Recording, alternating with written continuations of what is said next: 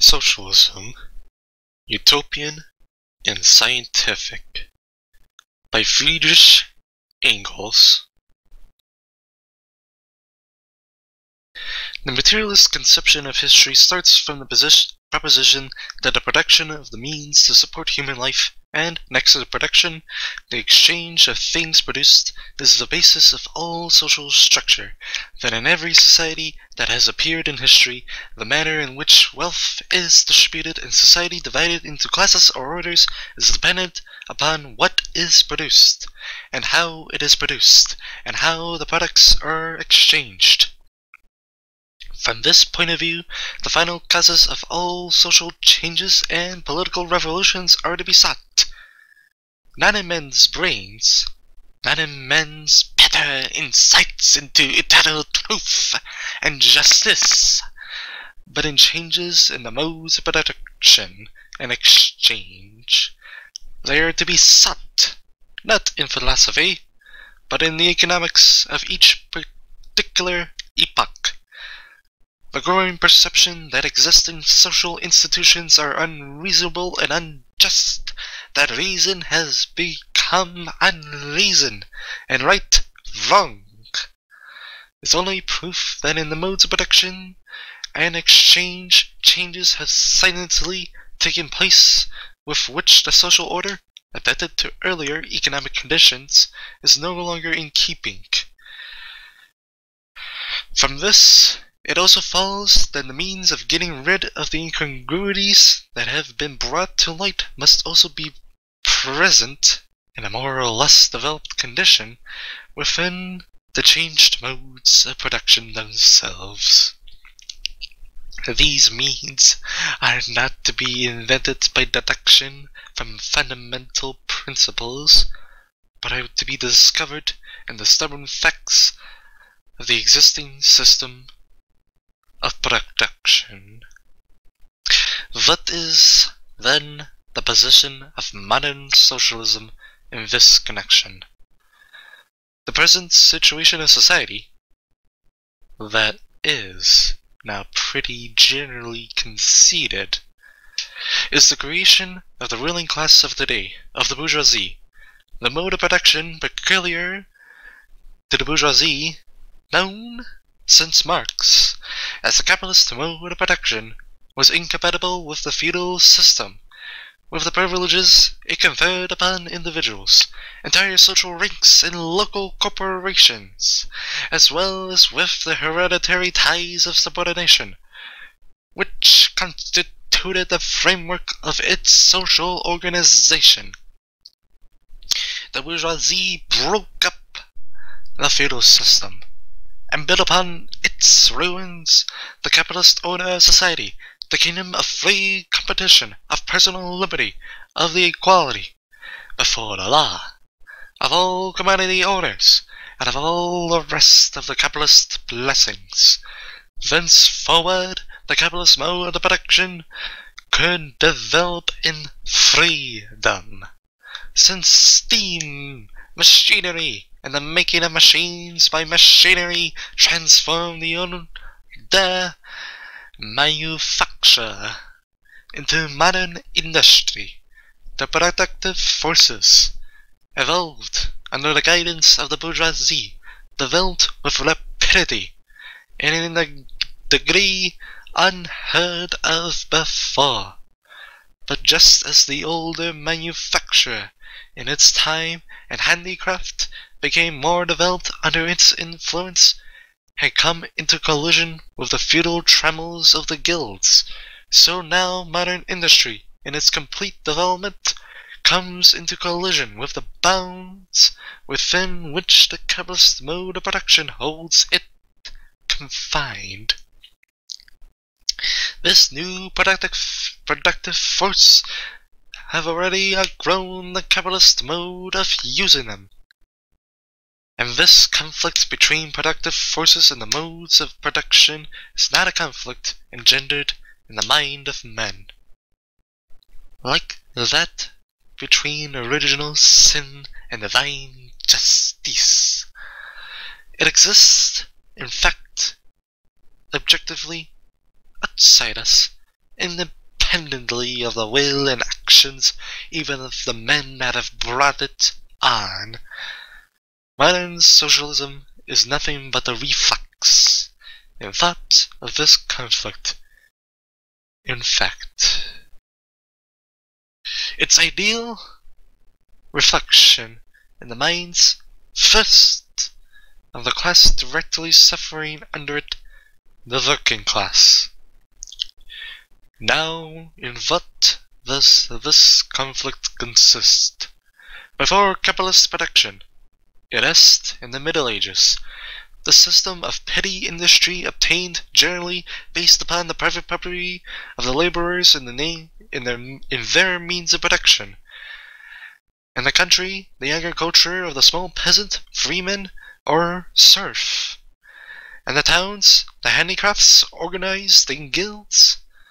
The instruments of labor, land, agricultural implements, the workshop, the tool, were the instruments of labor of single individuals, adapted for the use of one worker, and therefore of necessity small, dwarfish, circumscribed. But for this very reason, they belonged as a rule to the producer himself, to concentrate these scattered, limited means of production, to enlarge them, to turn them into the powerful levers of production of the present day.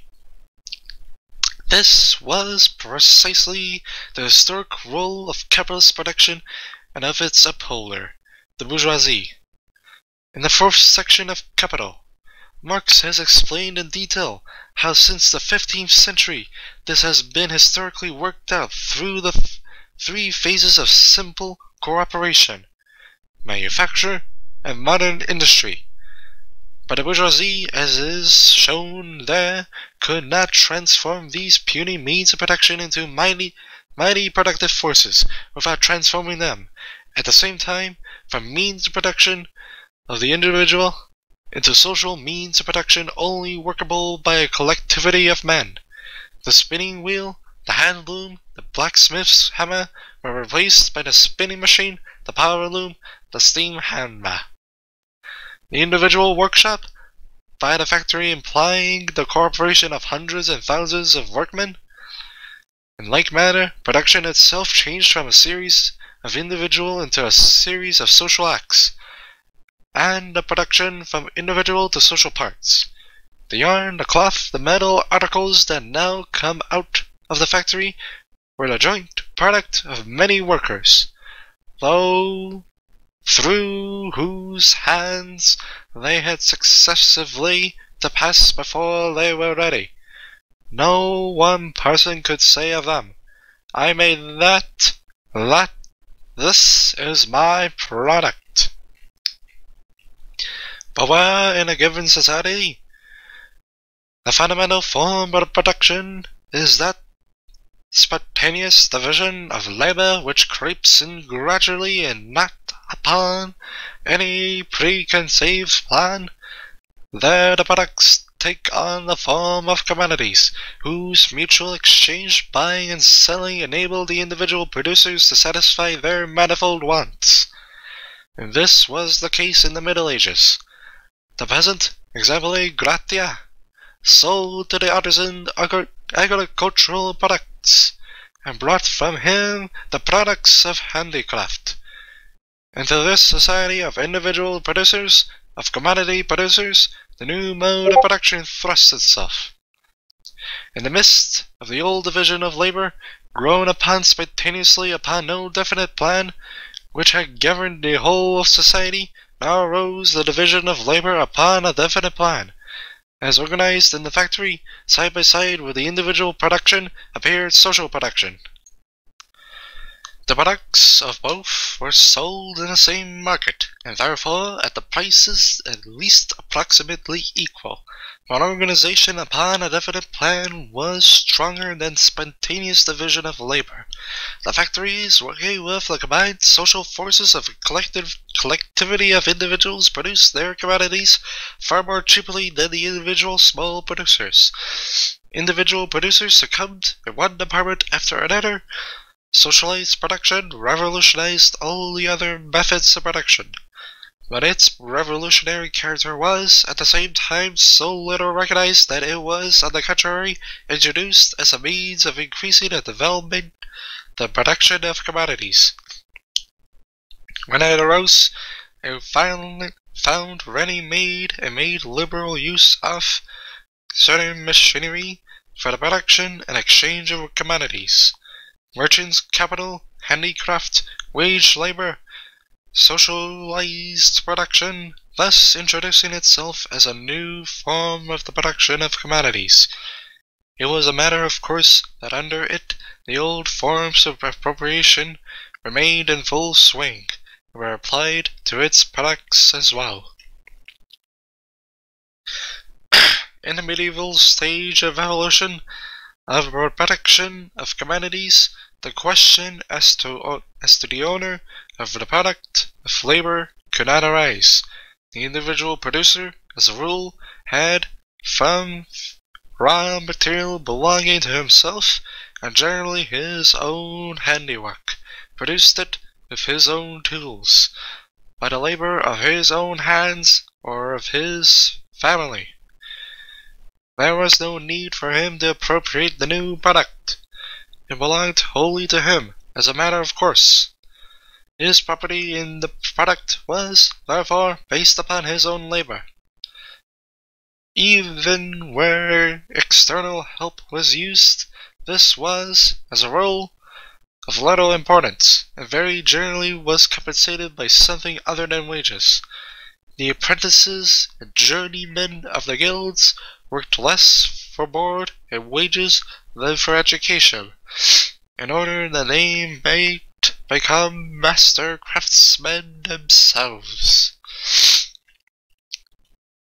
Then came the concentration on the means of production, and of the producers in large workshops and manufactories.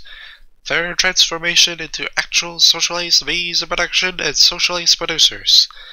But the socialized producers and the means of production and their products were still treated, after this change, just as they had been before, i.e., as the means of production and the products of individuals. Hitherto, the owner of the instruments of labor had himself appropriated the new product, because, as a rule, it was his own product, and the assistance of others was the exception. Now the owner of the instruments of labor always appropriated to himself the product, although it was no longer his product, but exclusively the product of the labor of others. Thus the products now produced socially were not appropriated by those who had actually set in motion the means of production and actually produced the commodities, but by the capitalists. The means of production themselves and production itself had become in essence socialized, but they were subjected to a form of appropriation which presupposes the private production of individuals, under which therefore everyone owns his own product and brings it to market. The mode of production is subjected to this form of appropriation, although it abolishes the conditions upon which the latter rests. This contradiction, which gives to the new mode of production its capitalistic character, contains the germ of the whole of the social antagonisms of today. The greater the mastery obtained by the new mode of production over all important fields of production and in all manufacturing countries, the more it reduced individual production to an insignificant residuum, the more clearly was brought out the incompatibility of socialized production with capitalistic appropriation.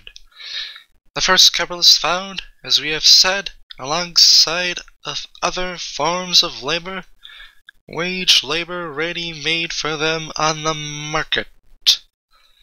But it was an exceptional, complementary, accessory, transitory wage labor. The agricultural laborer, though upon occasion he hired himself out by the day, had a few acres of his own land on which he could at all events live in a pinch. The guilds were so organized that the journeyman of today became the master of tomorrow. But all this was changed as soon as the means of production became socialized and concentrated in the hands of capitalists. The means of production, as well as the product of the individual producer, became more and more worthless.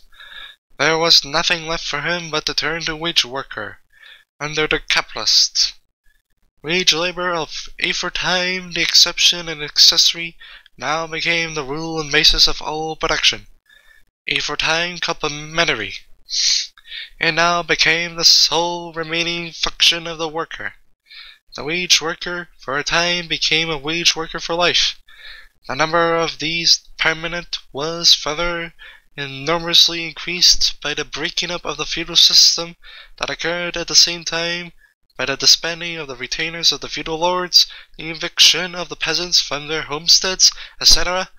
The separation was made complete by the means of production concentrated in the hands of the capitalists on the one side, and the producers possessing nothing but their labor power on the other side.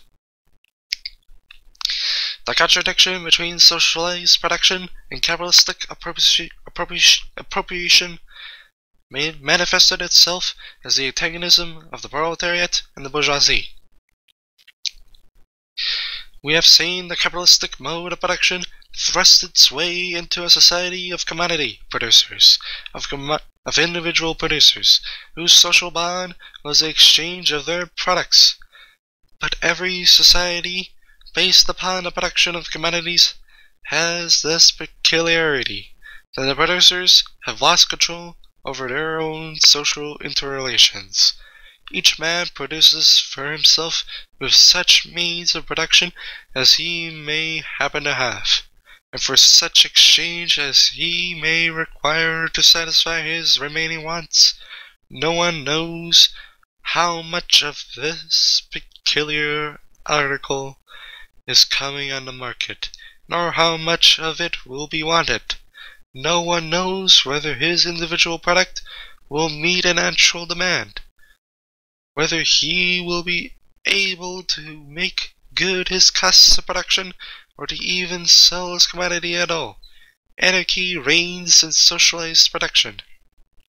But the production of commodities, like every other form of production, has its peculiar inherent laws inseparable from it, and these laws work despite anarchy and through anarchy. They reveal themselves in the only persistent form of social interrelations. Invest in exchange. And here they affect the individual producers as compulsory laws of competition. They are, at first, unknown to these producers themselves, and have to be discovered by them gradually and as a result of experience. They work themselves out, therefore, independently of the producers, and in antagonism to them, as inexorable natural laws of their particular form of production. The product governs the producers. In medieval society, especially in the earlier centuries, production was essentially directed toward satisfying the wants of the individual. It satisfied, in the man, only the wants of the producer and his family. Where relations of personal dependence existed, as in the contrary, it also helped to satisfy the wants of the feudal lord. And all thus there was, therefore, no exchange. The products, consequently, did not assume the character of commodities.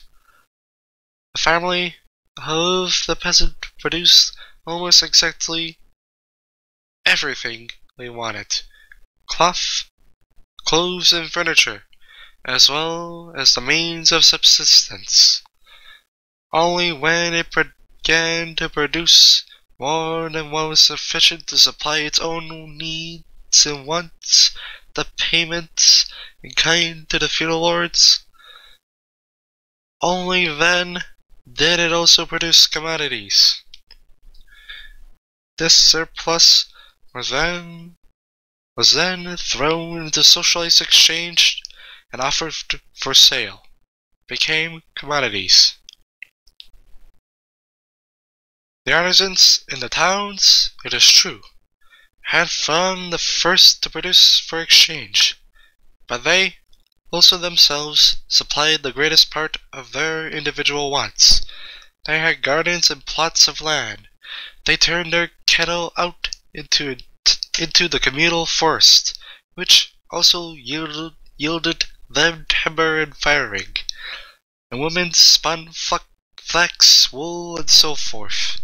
Production for the purpose of exchange, production of commodities, was only in its infancy. Hence, exchange was restricted, the market narrow, and methods of production stable. There was local exclusiveness without local unity within. The mark in the country, in the town, the guild.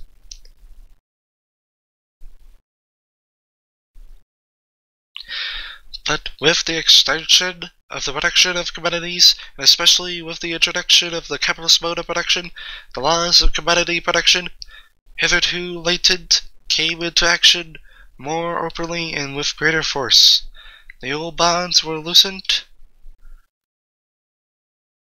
The old exclusive limits broken through. The producers were more and more turned into independent, isolated producers of commodities. It became apparent that the production of society at large was ruled by absence of plan, by accident, by anarchy. And this anarchy grew to greater and greater height.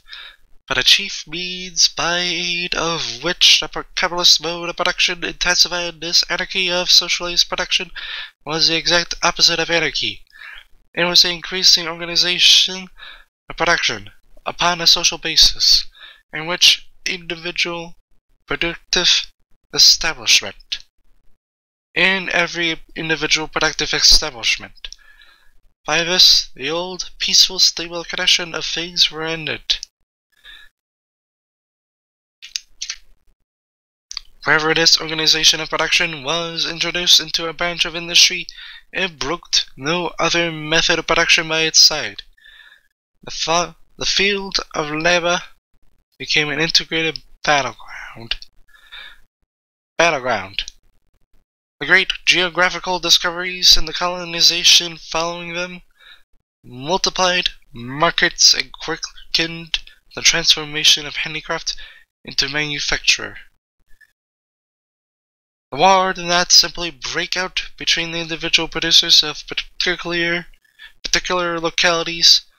The local struggles beat in them national conflicts, and the